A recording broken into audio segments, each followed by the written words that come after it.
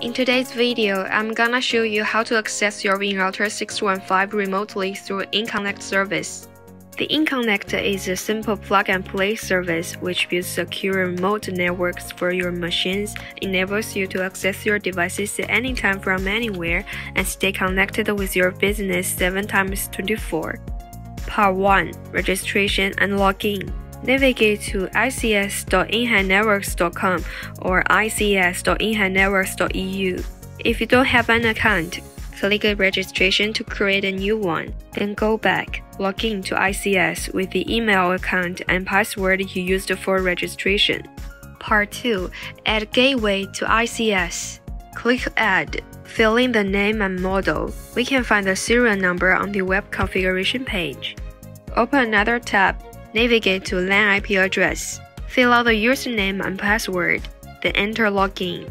Copy the serial number with no spaces. Go to the ICS platform and paste the serial number. The 615 is created successfully, but now it's offline. You have to associate the device with your ICS account.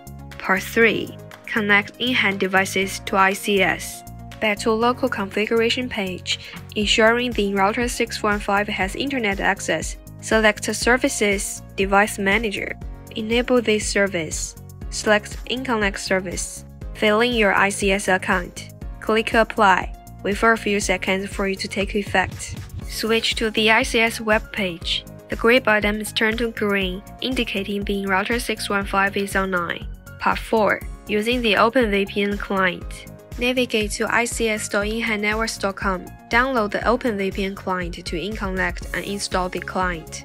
In the users list of InConnect, download the configuration file. Run the Open VPN GUI as administrator.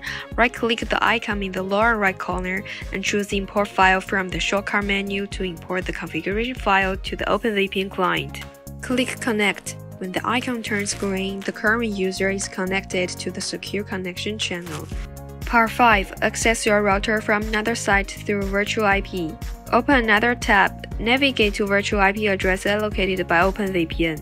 You can now configure your InRouter 615 as long as you have internet access. Part 6. Connecting the router's downstream devices. You can add downstream devices of the router to InConnect so that you can remotely access and control these devices.